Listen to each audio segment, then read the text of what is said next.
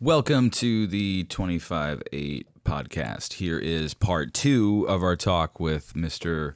Zack Wilcox, who is, like I said in the previous episode, a very dear friend, very talented individual, and very accomplished filmmaker. If you watched the last episode, then you saw the trailer for Hunting Lands, and this boy's got a future. Also, just like with the last podcast, I made the egregious error of not plugging power into the GoPro, so our wide shot is not available for the second part of this. So I am going to do the most uncomfortable thing possible and leave Zack on camera the whole time. Without further ado, let's get into part 2 of our in-depth conversation, our meandering in-depth conversation with Mr. Zack Wilcox.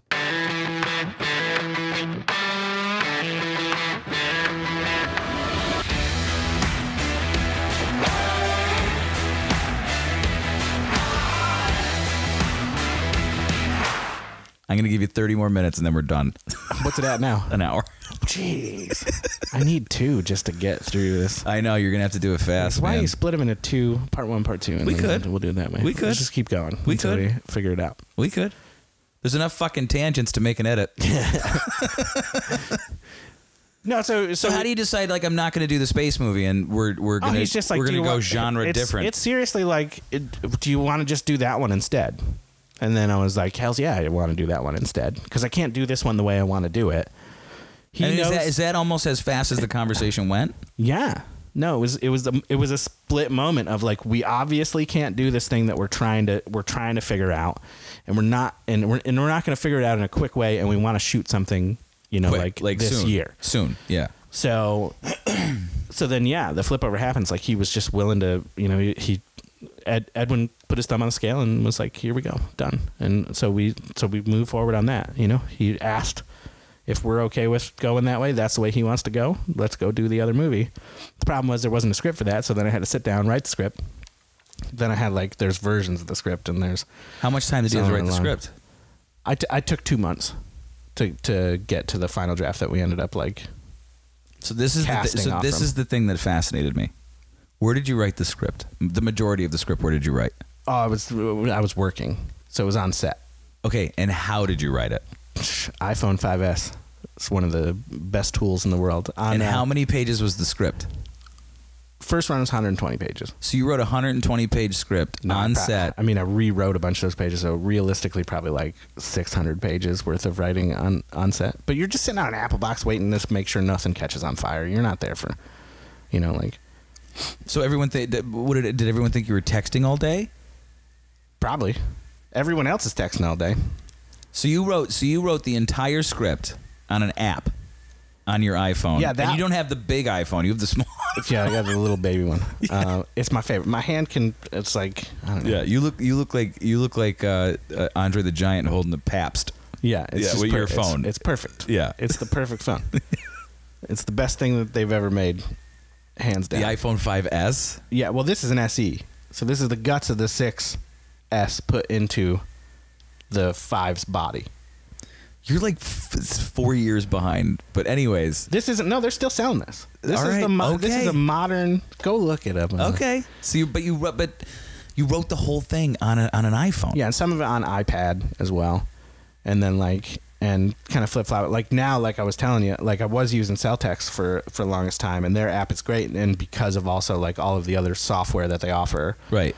Like satellite software that they offer, so shots and script notes and things like that you can do in separate apps that are kept separate. It's that was great. Now I'm really addicted to Final Draft. It's a $10 app, and their version of Final Draft for the iPad is it's amazing. So, can you collaborate with that?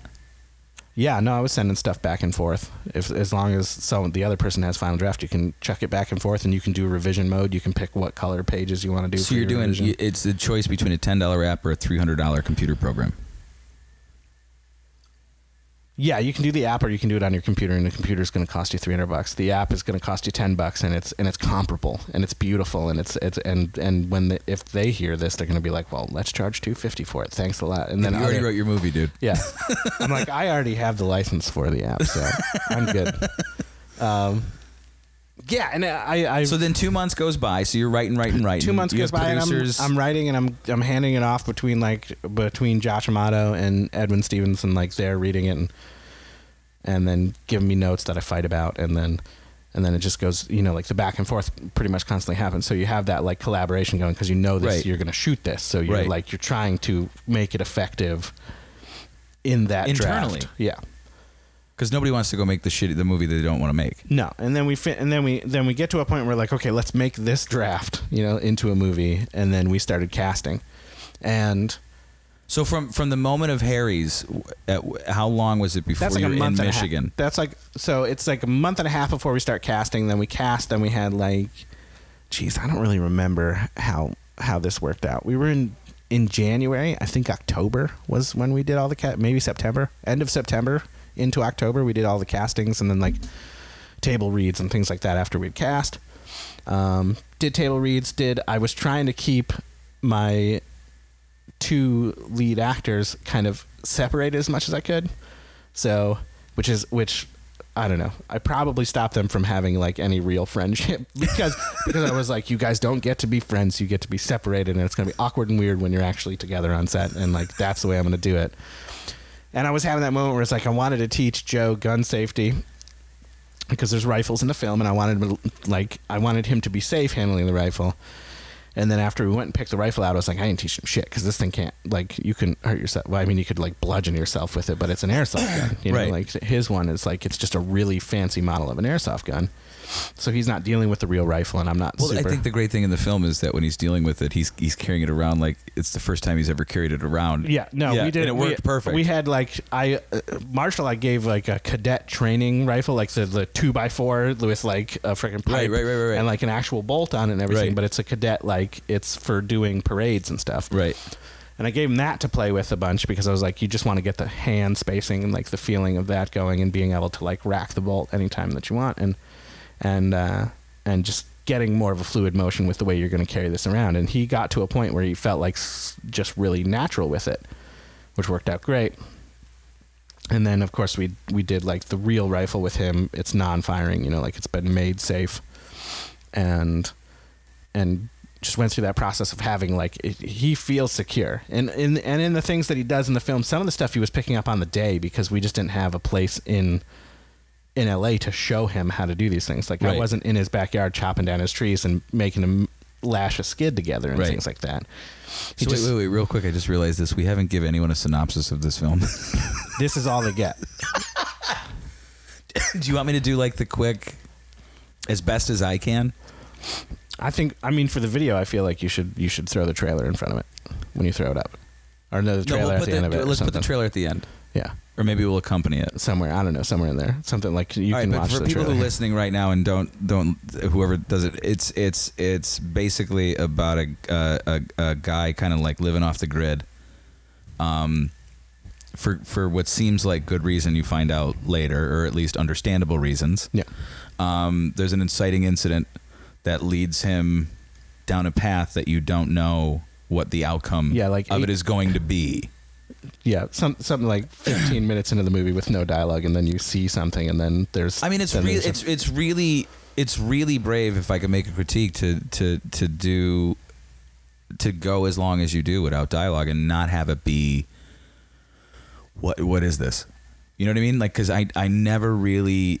You notice it for a moment. You're like, oh, nobody's spoken in 10 minutes, and then you're like, but I'm okay with that. Yeah. I was hoping that it would work that way. I didn't know if it would or not, though. So everything about this, there's a lot of disagreement. I mean, the reason why I had never written the film was just getting people like pitching the story to them, and they're like, no one's going to want to watch that, you know. And like a lot of people hit you on that, like, no, movies are supposed to read this book, Save the Cat. It'll teach you how to make a movie, and then or like I mean, I love Robert McKean and like story, you know, and I love it, but there are no hard rules. There's no rules, man. Like it's like, but I think people speak the language of film and television as a visual medium. I think they understand what it means, even if they don't overtly understand what it means. Yeah, you know what I mean. Like I think they speak their native tongue and know that, like, oh, that shot they just had of the cook and Hunt for Red October means something. Yeah. You know what I mean? And I think that your film, like, so this is the hard thing for me to kind of like wrap my head around, is that there's a lot of people, me included, who don't go out and just Nike it, like just do it. You know what I mean? Like there's fear. I don't know if there's fear of success, fear of ridicule. It's still the thing of like you're still waiting on the money forever. Like I would have done this movie years and years and years ago if there had been an option for the cash. It takes that one person to go like, you seem competent enough to make something go. Who went. I mean, just having like Edwin, just like it's. I mean, it's a life-changing move for him to be like, yeah, let's do it. Like let's just go and do it. And I mean, he has something to gain from it, but not. I don't know. It's more life-changing for him than you, though, isn't it? How? Because it's your idea. Because you came out with this idea. Because it comes from you. It's like it's birthed from you. Yeah, but that's he paid your hospital bill. Yeah, but I mean that's not. I don't think about it like that at all. I feel like I don't think the architect. I'm not saying like I look at it that way. I don't think the architect of the Empire State Building is worth anything more than the men who died building it. You know, like. But there's people who remember the architect. They don't give a shit about the people who died building it. Yeah, I know, and that's unfair, isn't it? But that's the point I'm saying, is like in today's society, it's more beneficial. No, the gains for me, like the gains for him as an executive producer on the film, your gains are the same gains. Yeah. So for him, he's got that thing of he wants to have his production company, he wants to have the things, and it's easier for him after having a successful film, or at least like a reasonably successful film. Yeah. In this stage that it's in now, it's been doing well. For him, that gain means that he can make more stuff. He can continue on. He can start getting money for other things. So then that's me making an ignorant statement and needing to retract it to say, like, I didn't look at the homeless guy who doesn't have an address or a shower. No, I mean, and as a DP on the film, because he was the director of photography as well as he comes from Doc World. You told me though, right? Didn't you? Yeah, he does a lot of docs. He actually was a lot of the camera parts for the Defiant ones. Oh, really? Yeah. He shot those? He shot a bit of those, yeah. He did, I think, a bunch of the interviews. That was awesome. I'm not sure exactly which parts he shot of it, but it was awesome. He's on it. He's in the credits. So what makes you choose Michigan? Josh Amato had a cabin there. That was it. Yeah, and we were like, oh, we can use the cabin. I was thinking about upstate New York, but the weather's not consistent enough. Yeah, because I was wondering, like, how the hell did you keep it snowy all the time? Well, I mean, that's what it is. It's lake effect snow. You got two Great Lakes surrounding you. So you go, okay, we're gonna go shoot it. We're gonna shoot it in Michigan. Yeah, we decided on a place. You're gonna go shoot in January. Yeah, and then you went out there to prep when? We went out and looked at everything in October during actual hunting season. Really? Yeah. Okay. And we wore. I mean, high visibility safety jackets around us. But I mean, you were location and tech scouting and doing all that shit to be like, all right, this scene will go here. The second we got the script done, we were doing like the location scouts and we were doing the planning, and then I went and hit Amazon and every store I could find and sourced important props and things like that, and wrote down. We had breakdowns and we had sourced important props. Then there was a full prop list of like all the small stuff that you can definitely get at Walmart and things like that. Right. That was supposed to be bought like. On the day here and there, and that was always a pain in the ass because it's like once you really get out of the elements where like there's 4 vehicles to use and like everyone needs to get to work and as well as someone needs to be buying this stuff, and there's just a lot of logistics that you plan out a lot of the things and you're like, oh, we'll totally have time for this and this, and it's like you don't realize that and I did realize the sun's only going to be up for 8 hours. It's like it's like walk out onto this porch of this motel that we're staying at with like the Atlanta Motel in Atlanta, Michigan, and it's like everybody in the town is amazing. Yeah, just like all these great people. Everything is, and I would every morning when I'd walk out on that porch. And it's like bitter cold and amazing. Like instantly, like you're like, if I fell asleep out here, I wouldn't have a nose tomorrow. Like right. It's so.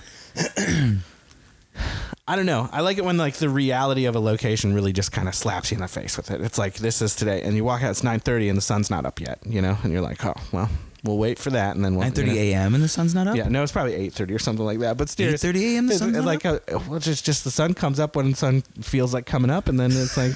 You trying to act like... Well, because they're weird. Because they're on Eastern Standard Time. Oh. And they're so far over there. Oh, are they really? Yeah. Oh, my God. I didn't even realize that. Yeah. They're not on like Central Time yet. How big was your crew? Or maybe they're. Yeah, I don't remember. They were Eastern. Yeah, crew was seven people in the actual crew.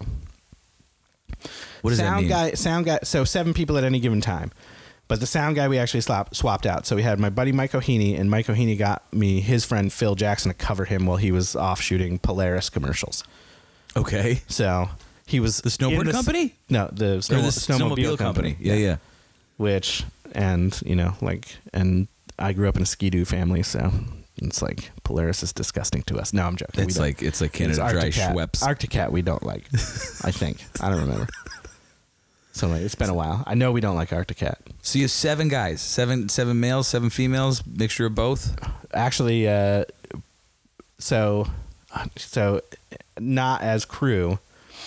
2 women. The rest is like just a bunch of men. And like just burly men. Just not really. None of them are burly. No. I think they weren't prepared for the elements. Oh, I don't know. I feel like when we got back into it, all of a sudden we were like, I love winter. It's like my, you know, and Christy hates that. The wife, she hates the fact that I love winter, I think. Really? Yeah, she hates the fact that I like, if I'm sitting there and I'm like, if I'm going out, I'm going out with hypothermia and not with heat stroke. Like, that's just the slow, quiet death. Automatic. Like, I'm taking it. I'm walking in. Sleep. I'm walking in on my stumps after the other parts have all frozen off. And, you know, like, what was the hardest thing? What was your shooting schedule? Shooting schedule was relatively easy. We didn't have it, like, we weren't super packed. We knew that we were going to do walking in the woods and things like that, but there wasn't any downtime. There wasn't anything to go do.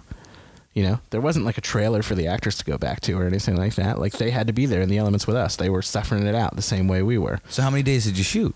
15 days total. We scheduled 18. And we knew that we were going to have like rain days, things like that, and things that we couldn't get around. You know, like not rain, but like freezing rain and sleet and things like that weren't going to look great on camera. Right. So we tried to stay away from those. What'd you do with those 3 extra days? Did you like go get pickups, or you just like, fuck it, we're good? We had some of the stuff that we wanted to do pickups for and things like that, but most of them just ended up being like an extra off day for the weekend and things like that. So you were gonna do like 18 consecutive days? No, we had always had weekends in there, but we just added extra. You know, like we had one Monday where we couldn't work because it was, you know, freezing rain. So you worked Saturday? So no, we didn't. We just did a 4-day week. We just cut the day and then pushed that day to the. We had 3 days at the end of the schedule, so it was always going to be 15 days of shooting. But 18 days schedule. 3 empty days in our 18-day schedule. People were paid out of that 18 days. Everything else was done out of that 18 days. And we knew that we'd have to push things to the latter part of the schedule if we couldn't get them. What do you think was the I mean, this is your first feature, right? Yeah, as a writer-director, yeah. Yeah, well, you directed it. Yeah. So it's not like the first feature you worked on. You've seen other things I've directed. I've brought them over and like shown them. I don't. It's so like out there. Like your shit was so. That's why it was such a like. That's why it's such a surprise to like see the film that I saw last night that I saw half of like 6 weeks ago. That's what I'm saying though. That's all of those short films I showed you. Yeah, this was in there. No, I'm just.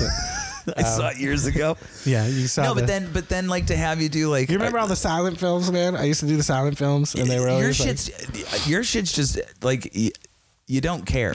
And I just burned them on a DVD, and like there's so much of everybody's like, oh, how much of it's on YouTube? And I'm like, I made so much stuff that I just showed like 10 people. And yeah, like, that's what you did. You just came over. We had a screening. You know, we'd sit and watch Zach's stuff, and at the end of it, we'd be like, "Well, that happened." Yeah, what was that all about? What was that? Should we talk to? Is there a problem with Zach? Should we talk to him? A lot of them had people duct taped to chairs. I realized that was like a super theme. Yeah, I like the idea of people getting duct taped to chairs. I think there was one, but then they were never like beaten while they were duct taped to chairs. No, it was just like I want you immobile. Yeah, like you have to sit here and put up with this right now. It's like a safety blanket for a dog, but you're duct taped. We had the one with like the card game that we shot. Seriously, it's 10 minutes. We shot the whole thing. It's like a 4-minute long short. It's shot in 10 minutes. It's black and white because black and white's cool, and and in the end, he's taped to the chair. But we didn't have enough tape, so the tape is just over the front of him. He's not actually taped to the chair. And then there's a wide shot where you can see that he's not taped to the chair. And I'm like, how did I let that? And but that was the thing. It was like I'd shoot the whole thing, and then I'd be like, well, we shot it in 10 minutes. We're gonna cut it in 10 minutes. It's like, what are you gonna do for music? It's like, well, we'll throw in a Miles Davis track from Sketches of Spain, and we're done. We're good. What was the biggest surprise for you making this? Being in Michigan, a foreign land.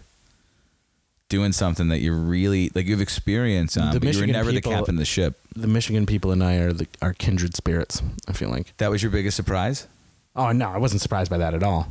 No, I'm saying that's like. What was your biggest production surprise, good or bad, where it was like, oh, this ended up being really easy, or we never thought about this and created such headaches? I expected people to really. I expected the crew to really hate it, to revolt. Yeah, and I was super surprised when they all loved it. Just the whole experience of making it. I was so surprised when because this is all people friends of friends of Ed's and friends of mine and people coming out. So all you guys are calling in favors, but at the same time compensating people. But I mean, and they're all people that it's the thing is my friend Brooke, she came out and she's got an acting role in the film. Unfortunately, we one of the most terrible backgrounds to any of the shots in the film, which meant it got cut, is her side of the coverage as she's selling him the ticket in the movie theater. Oh, why? Because the behind her was terrible? Well, because behind her it's just all the freaking stuff for the movie theater, butter bottles and just terrible. And we're like, this is not the vibe here. So it's you just see the side of her face and her dialogue that's in it's I was just do your own. I was and I was threatening to name her character Beulah and just being a real jerk and which is all I do to bro. I don't know why she hangs out with me. I'm just so. Well, you're not. I don't think you're a rotten friend. You have empathy. I'm so. Yeah, thanks. You're welcome. No, just I'm just mean to the and it's not. All of them are things where I think they're funny, but it's I think I was the only one who would laugh at your shit because I was everyone else is he just offended the entire table, and I'm you're not getting it. Yeah, you're not getting it. It's not. You didn't consume it right. Yeah. You made the joke about you. Yeah. That's not about you. Yeah. That's all sarcasm. And there's actually something deeper there. Yeah. Don't be offended. Look inside. Yeah. I'll start making jokes about you when it matters. No, so then I've used that one before. What was a terrible thing about being there? I mean, you had pros, dude, with you. Is there something that was just oh? I don't know. I mean, did you actually go into the trenches and have a pleasant experience? Yeah, I enjoyed it. There was definitely a lot of, like I said, the art department stuff falling through the cracks, but that was just because we thought that in our minds we were somebody will just run and buy that stuff. So the lesson is don't assume anything. Make zero assumptions. And there was insurance debacles where it was really? Yeah, where it's just one phone call that didn't get made, and then all of a sudden you're dealing with this, and it's you're having a wildfire phone, but it's all the stuff that happens on every production except for ours wasn't Marshall just broke his leg. It wasn't things where it wasn't the sort of thing. Yeah, they weren't. They were big fires for us in the moment, but they weren't things that ruined everything. There's one miserable day where it was just bitter cold. There was no cloud cover. It wasn't snowing, so it was even colder than normal. Right. And we're out on the main road with the scene where the big rig comes by, and everybody still talks about that. Where we're just waiting on these big rigs to go by so we can catch one at the right spot. No, Victoria last night leans over to me and goes, "Did I do the?" She hates my Russian accent, but she goes, "That was a very good shot. Did they plan that?" And I was like, "I think that's a happy accident. I think they got lucky. They were going by all day." And then you just totally fucking shot me down when I was saying to my fiance. I was like, Zach, I don't think Zach planned that. It's like when you have the menace of dirt trucks driving by all day long, you're like, you might as well use them. I'm using that. Yeah. That's going in. This could be advantageous, but isn't it strange how that's the shot where people are like, well, people talk about it because it's just things that are natural, things that you think about, and where in a regular movie, no cars would go by the whole time. They'd only be in the other lane going by at a distance, so that it's not something that like the character that you're watching currently is completely blocked by this, an 18-wheeler. Like he's not in focus for a minute and a half right there. And it's like on purpose. Like you're looking at like tree branches and deer antlers, and like a majority of the movie is to show you like the nature as but did your crew think you were fucking nuts for doing that? No, Ed was on board entirely. He loves the idea of being able to play around with the cinematography. So that works great. In fact, a lot of the times it would be the thing where I'm like, okay, cool. So we got that. Now let's get one where we rack on time like a normal movie would do.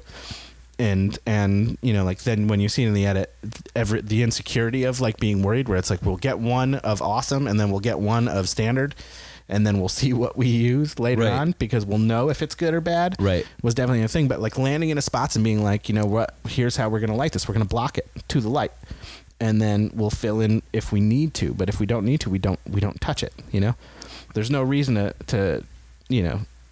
Well, I don't want to be like, well, if it ain't broke, don't fix it. You know, but what did you shoot on? A C300 Mark II. And how did you like what codec? Oh god, it was C-Log. It was a Canon log. And it was all 4K, 422, 10-bit? Yeah. No, 12. It was 12. It's 12-bit, right?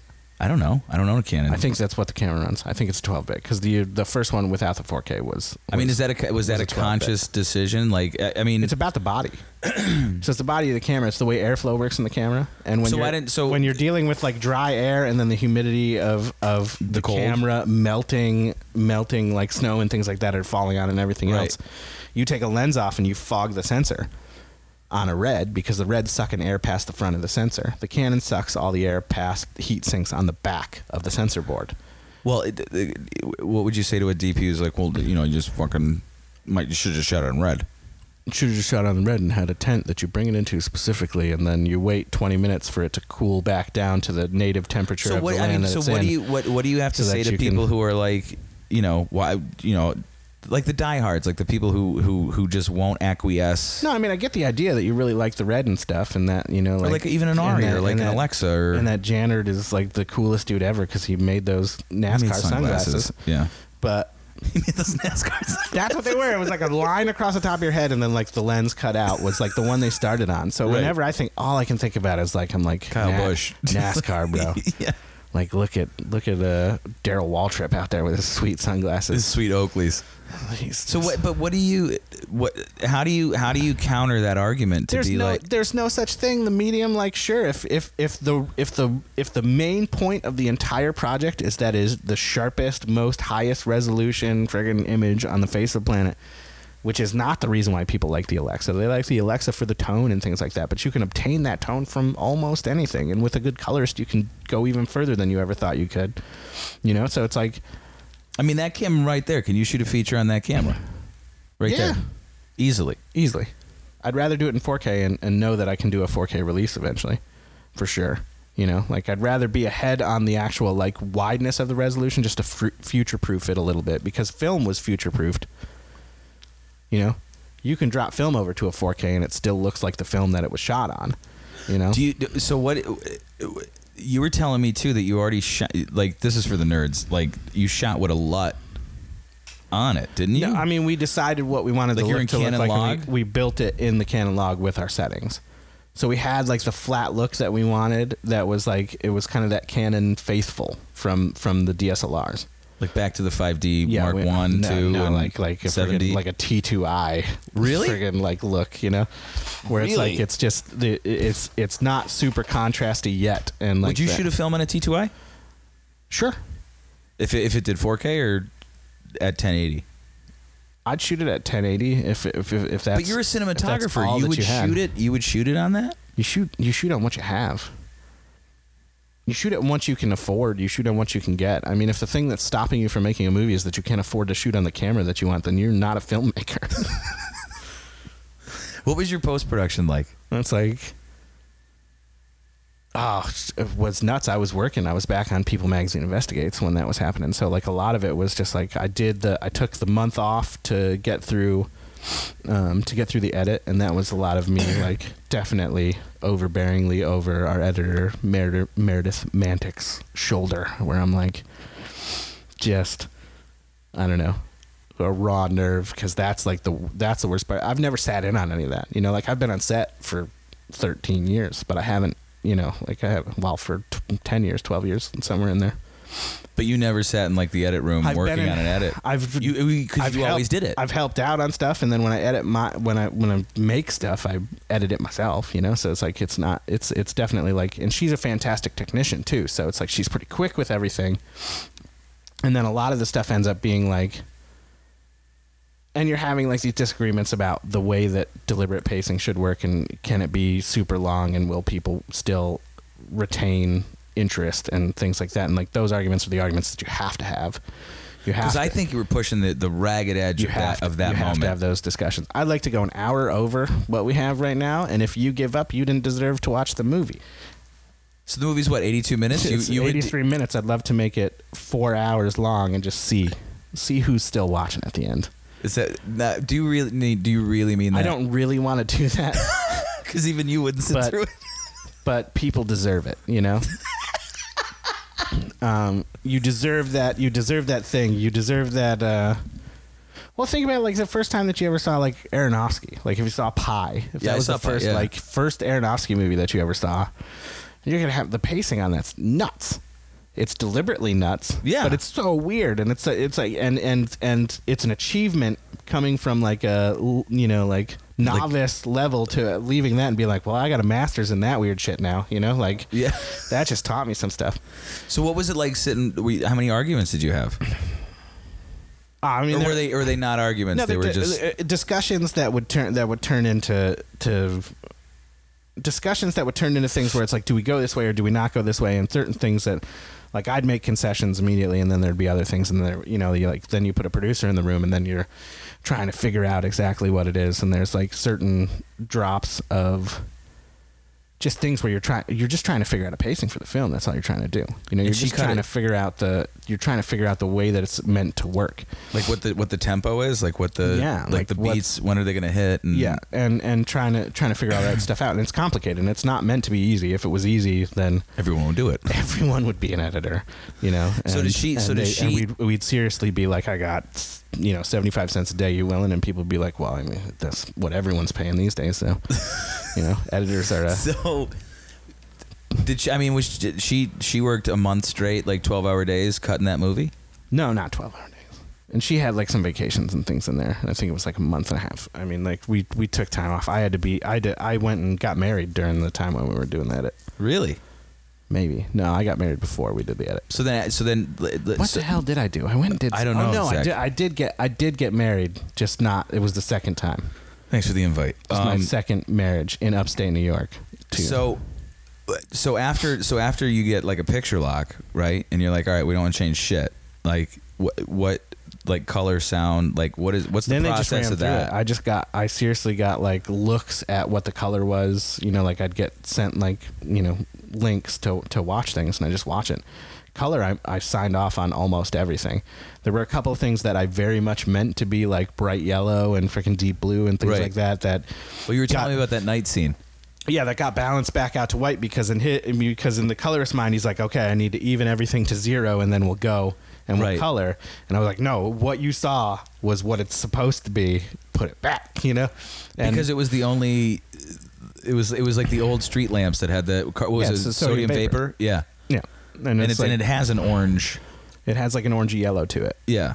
And he went back to 0. And he took it down to even, which is what you're supposed to do. And I was like, that's the exact. So he had to like recolor back to what I was asking for. And but when I first saw it, I was like, does he not know that that's, you know, like I had that moment. Did you get arty? No, I almost. I don't know. So then when it goes to like how do they do you sit in a spotting session, or do you?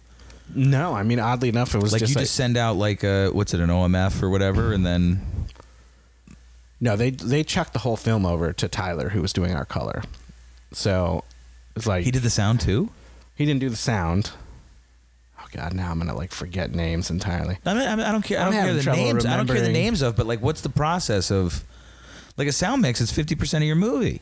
Yeah, no, and Edwin actually was there for most of that while I was working on People magazine because I needed money. I was going to die if I didn't like pay the rent, you know. So I had to keep going, and I had. So is he updating you? He's like, scene 1 through 7 is done.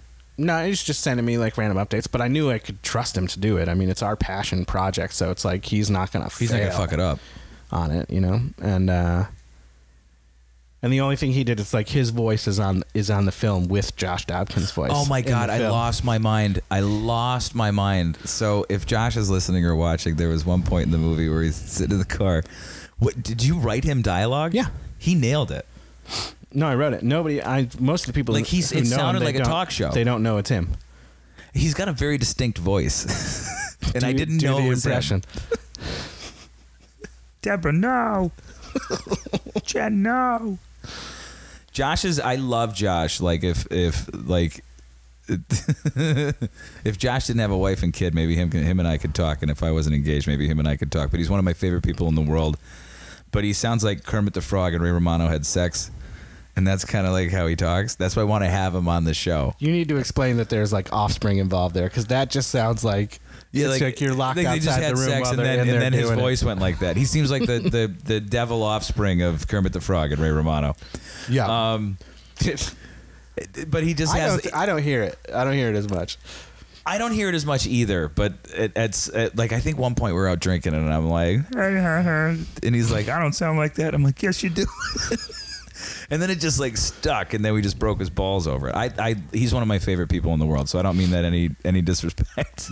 I mean, it's But you leaned over in the movie and just kind of like you got real serious when it started to play. You're like shh shh shh. I don't know if you were kidding, so I just shut the fuck up. And then at that moment you hit me, and you're like, Dobkin. Then I went, what? And you're like, Dobkin. And I listened. And I was like.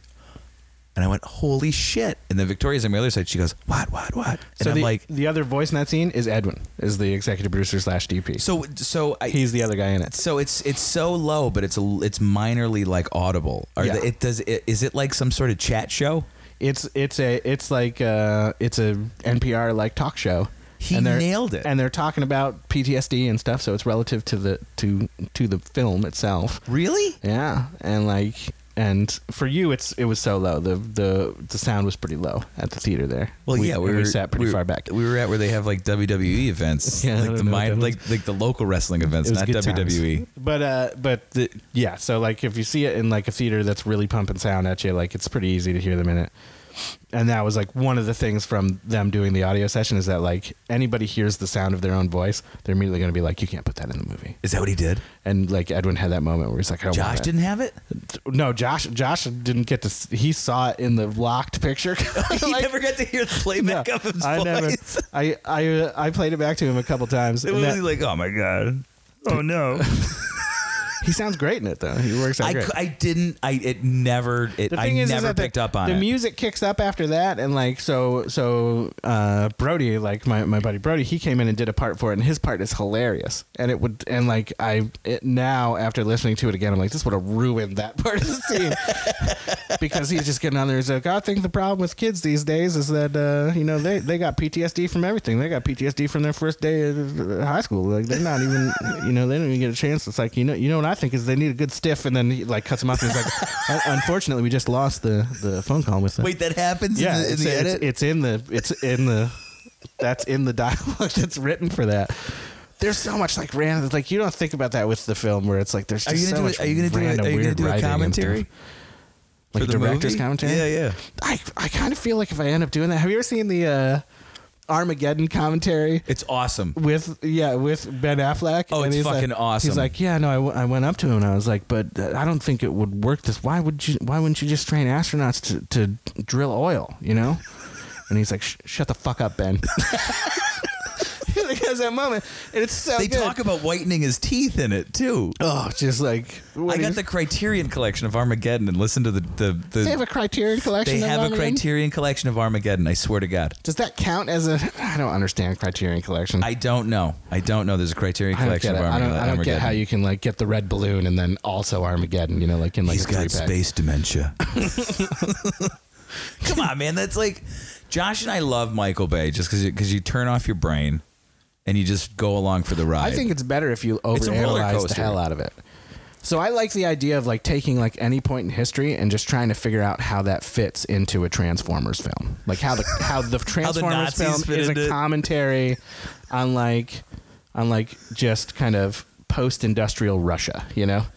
Josh and I saw Transformers opening weekend when they had all like the vehicles at the ArcLight. They had like Optimus Prime, Bumblebee, like all that shit. And you know the opening sequence where the helicopter lands.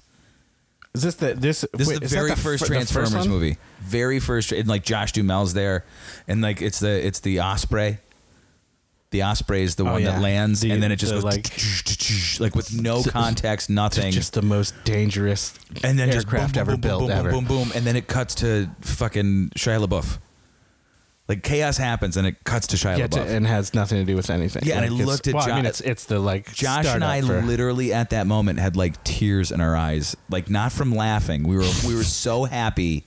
Just like he's back. We're like, this is beautiful. Did you see the second one and get like just it was terrible, beat to death? It was terrible. The last one I kind of liked. I feel like the first Transformers, I was like, this is a movie and it makes sense as a movie. The second Transformers, I was like, well, the writer's strike happened in the second one. Yeah, I don't know what that was because I was just like, this is a concrete block of a film. It's not a movie. Like, I don't know what to do with it. Like, no, like it looks. His movies always look like the Island, for instance, right? I don't know if you like that movie. I do. The one with Ewan McGregor. I do like that movie, but it's to me, it's like two separate, more dystopian future. It is, but it's two. Jesus must love you. They fell 80 stories. Yeah, and Michael Bay in his commentary on the Island, he's like, "I know that no one could survive that fall, but that guy's line makes it all right." Yeah. When they fall and they hit all the construction, like this the is nets. The dystopian future movie, and like a lot of people, it's my favorite genre of. It's not a genre, but it's my favorite like kind of theme background. It's a subgenre on iTunes.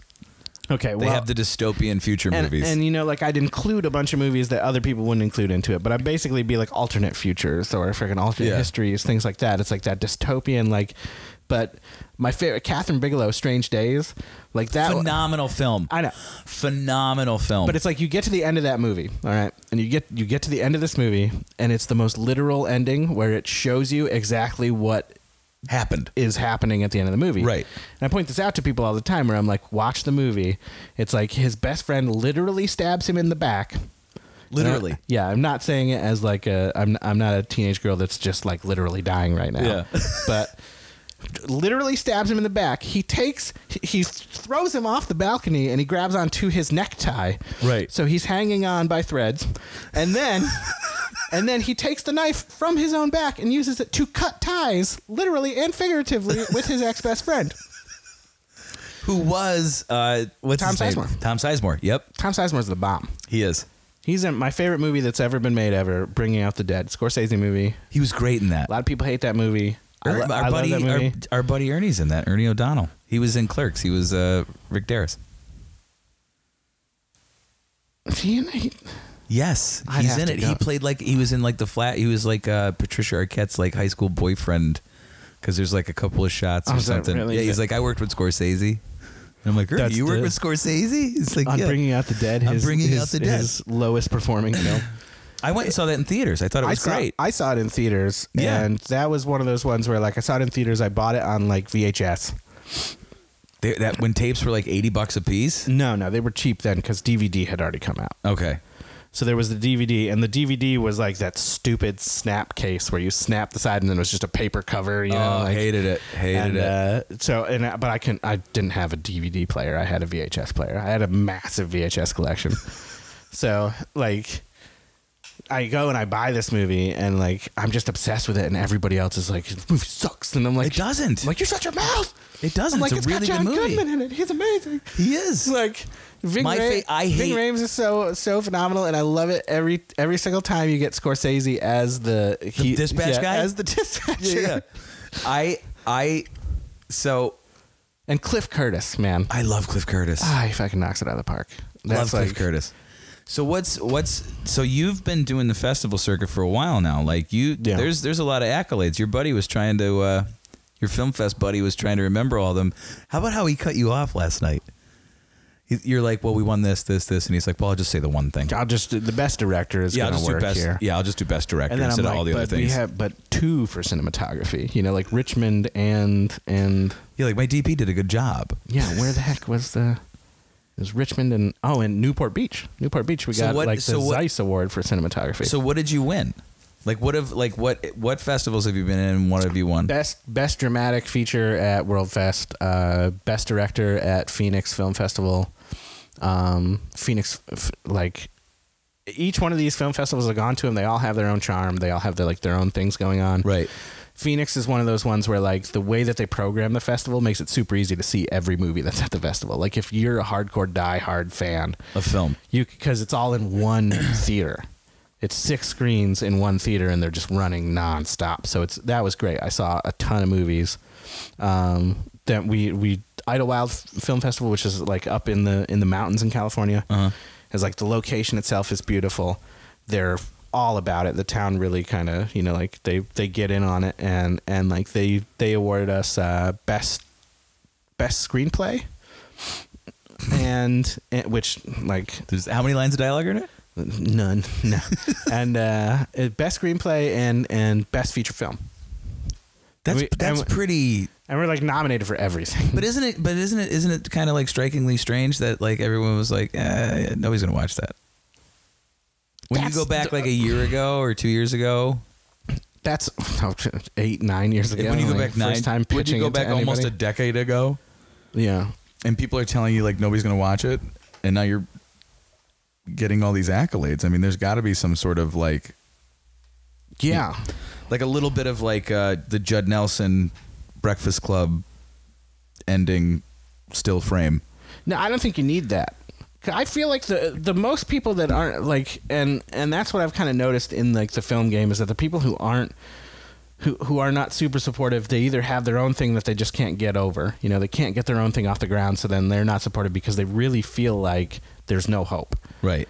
And then the rest of them are assholes who like they're, you know, they're just assholes. Like people who are telling you don't do something just because they think that the art's not worthy, or like that's just, come on, bro. Like leave it alone. Art's art, you know? It's like, it's all subjective. If somebody can spend time puking up milkshakes onto a canvas and call that art, then certainly let this kid go make his short film, you know? Like don't tell him that there's no point, you know?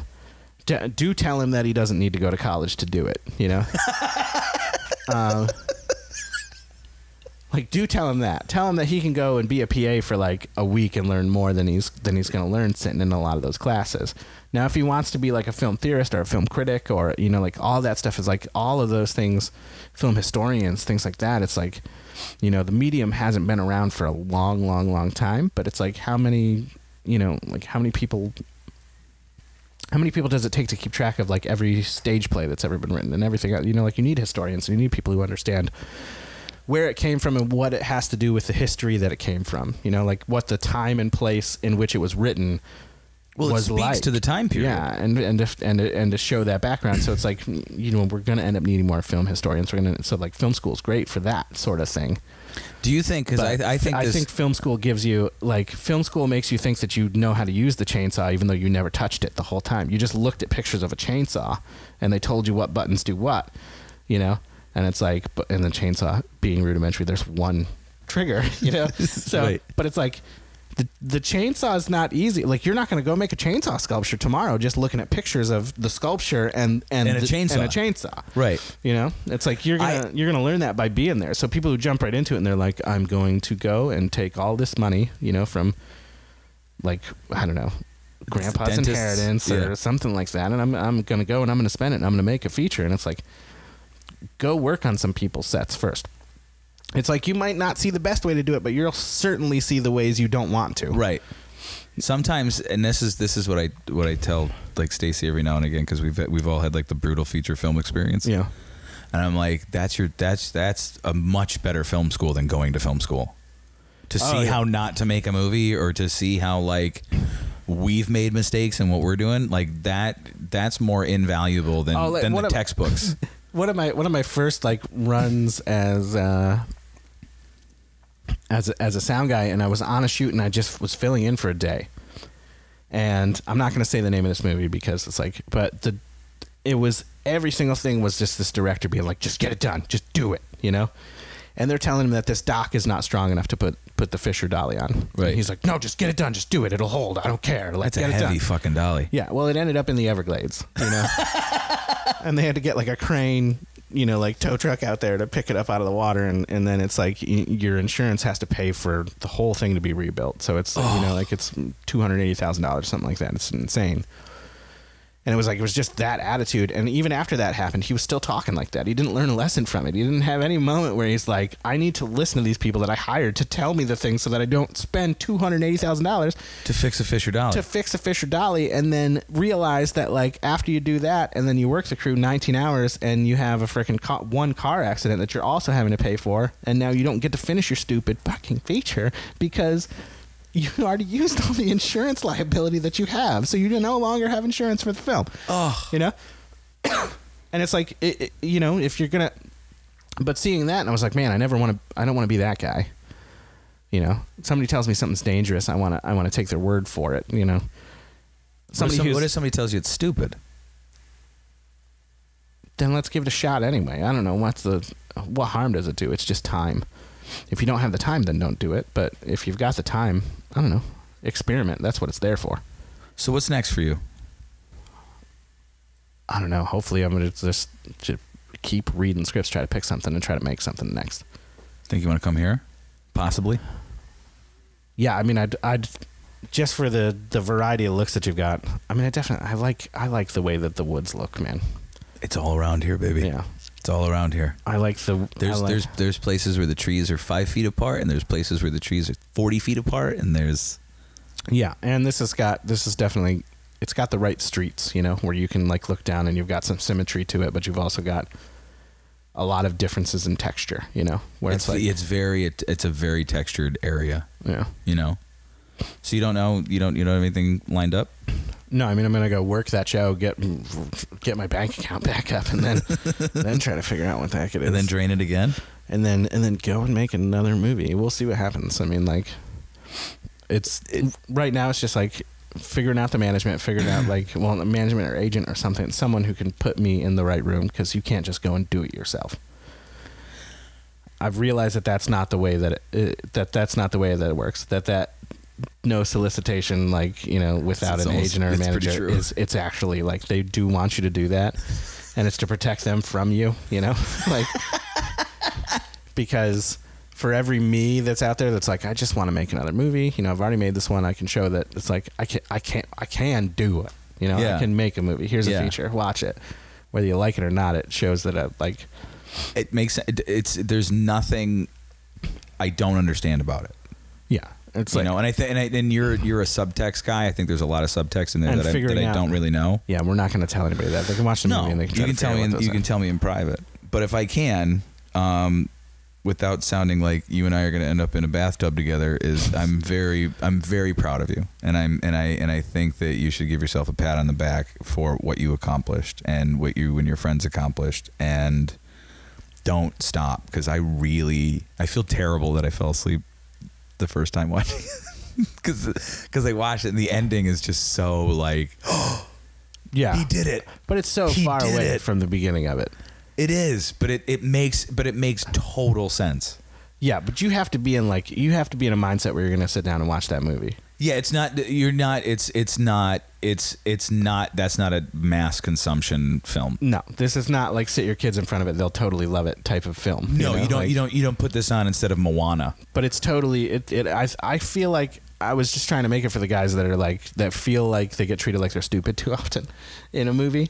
You know, where it's right. Like, and the thing that they're addicted to is a movie that doesn't hold their hand at all. Right. And I was like, screw it, let's try to do that. You know, like let's do that. Let's do that movie for those people.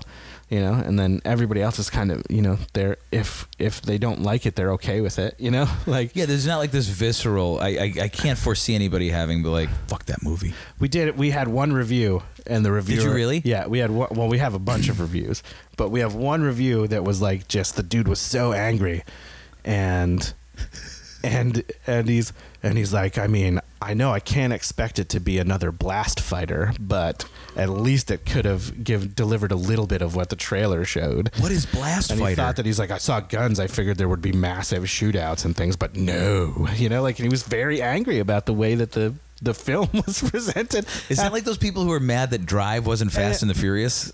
Oh yeah, people. We went to the theaters to see that, and I was like, I love this movie so much. And like halfway through it, people are getting up and leaving the theater. They're super mad. Like some lady's like suing them, and like, I saw that. Yeah, that's that what I was like. there. Place Beyond the Pines did the same thing, and I feel like that movie is like, it's a fantastic film, but it's a 3-act play. You know, like it's not your normal film. Like, it's 3 distinct acts with like completely different characters who are all related by like single event type thing. So it's like, are we gonna work together in the future? Hopefully, I'd love it. Yeah, but we'll get some money and let's do it. All right. Hey, did you have fun today? People in the world, what's the address for this place? They can just send the checks here for the next movie. You can find us online. Yeah. 258studios.com. Yeah. And so if you just got expendable cash that you really like, that the difference would be that tonight you would use it for Wendy's, but you'd rather give it to us to make a movie, we'll do that. Yeah. We'll take fives and tens. Yeah. We'll put your name in the credits as, what do you give people when it's like the peace of mind? Do you just like producer? Co-producer? No. What do people get? What do people get in return for donating to the Red Cross? They're investing in good feelings. I've paid money to see. I've paid money for shit that because I just want to see it. You know what I mean? I think they should get something.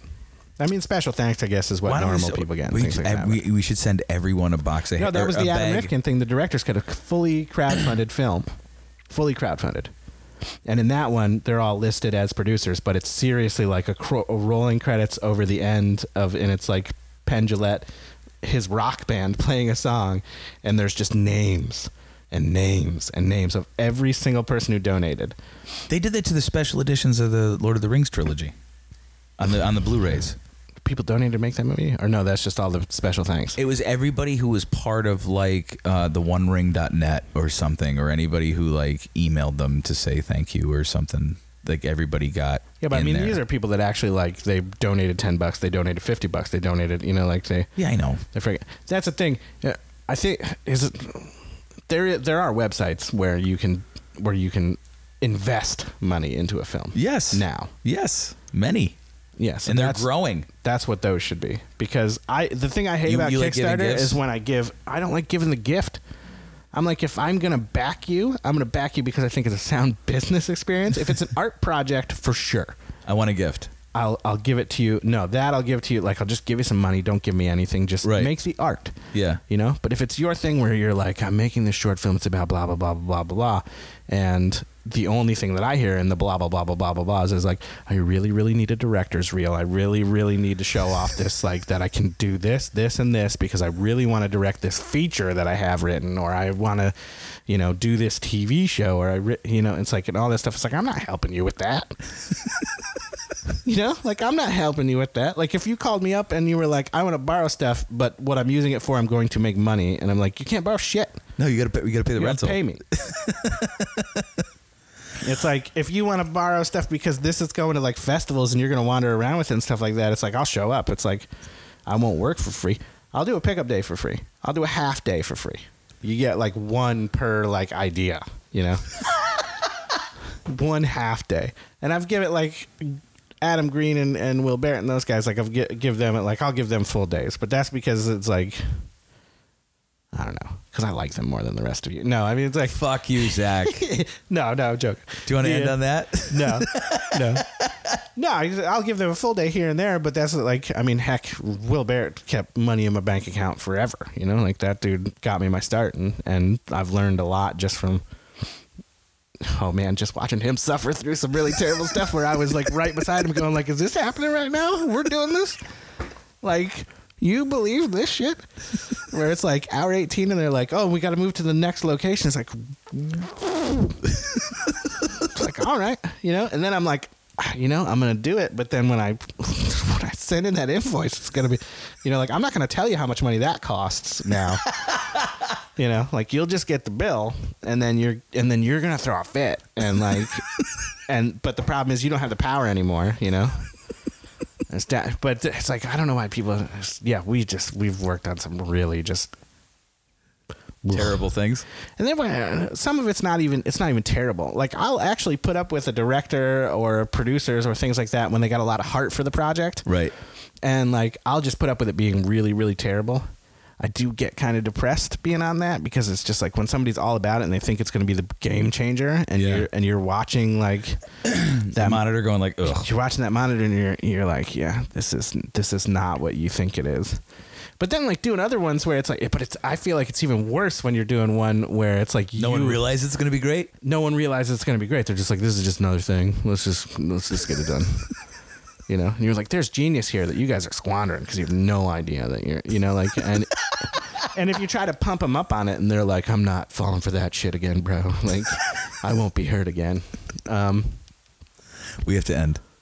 Fine. I'm happy you came here, though. I'm happy I went and picked you up. I'm happy I spent the gas. I'm happy that chicken Caesar salad destroyed my lower GI. It's terrible. I don't know what was in that like, I don't messed either. you up. I don't either. I think you're allergic to arugula. I might be allergic to Caesar dressing or a crouton. That's Who the fuck knows? You'd be like allergic to everything. I'd be allergic to everything. Thank you, man. Well, thank you for being here. Thanks for having me. I will always have you. Let's make a movie. Let's do it. I'm going to wait and cut everything until you take a sip of your first water. Fantastic. That's it. Thanks. Bye. Bye.